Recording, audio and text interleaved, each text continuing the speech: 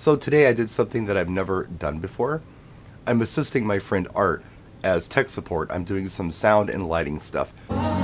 Okay, we're setting up here for Quinceañera tomorrow. And there's the system up there. I've got a rear fill speaker right here. This is the Evolve 30M. And I've got the delay set on it, so there's no echo.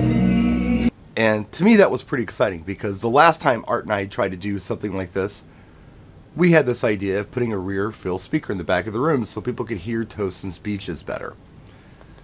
So I used LD Systems Maui 5 Go, ran like a 75-foot XLR cable to the back of the room, plugged it in, and when we play music or speak on the microphone, we heard this delay back there. It was really strange. It's like, why do we hear this delay? Okay, so I am not a physics professor, I'm not an audio engineer, but it turns out this has to do with the speed of sound. Let's say you're standing in the back of a 75-foot long room, and you're listening to music that's at the front of the room 75 feet away. You're actually hearing the sound a fraction of a second after people on the dance floor are hearing it. Because sound does travel fast, but not so fast you can't realize it. It's only a fraction of a second, but it's a little bit of a delay. Now, when you have a rear fill speaker, the sound coming out of that rear fill speaker is coming out at the exact same time, or close enough to the exact same time, as the sound coming out of the main speakers. So you don't hear a delay out of that speaker if you're right next to it, but you hear a delay out of the speakers in the front of the room that creates this reverb sound. And it's annoying. On the Evolve 30Ms, what you're able to do is go into the DSP menu, and there's actually a function in there that allows you to set a delay. And you do it by meters. You're supposed to be able to do it by feet. I haven't figured out how to do it yet. So this is what I did. I set the speaker where I wanted it. And then I took this tape, which I used to use to measure homes and other life when I was an appraiser / assessor.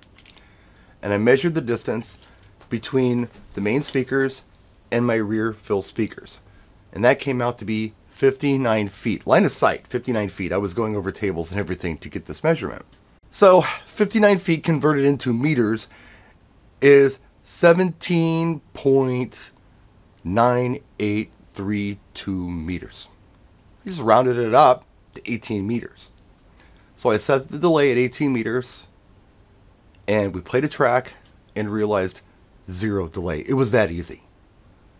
And it doesn't sound like a big deal until you try to do some kind of rear fill speaker and hear the delay.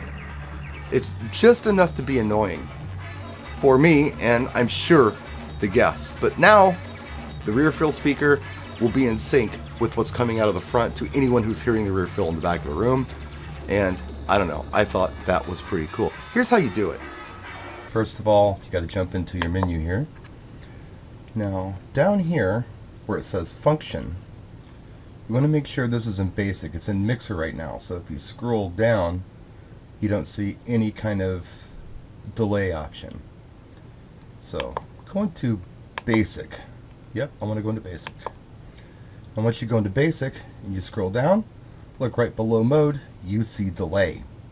It's off right now, but if you click on the knob, you can start adjusting it.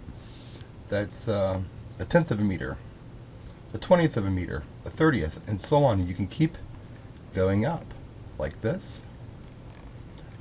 You just set this to wherever you want it.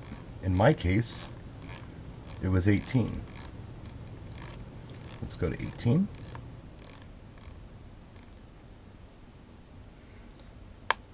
And you're done. That's all there is to it. So just a quick video for you today. I hope it helps somebody.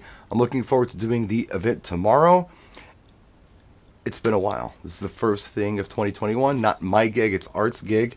But I am doing the lighting and sound support, and I'm happy to do it.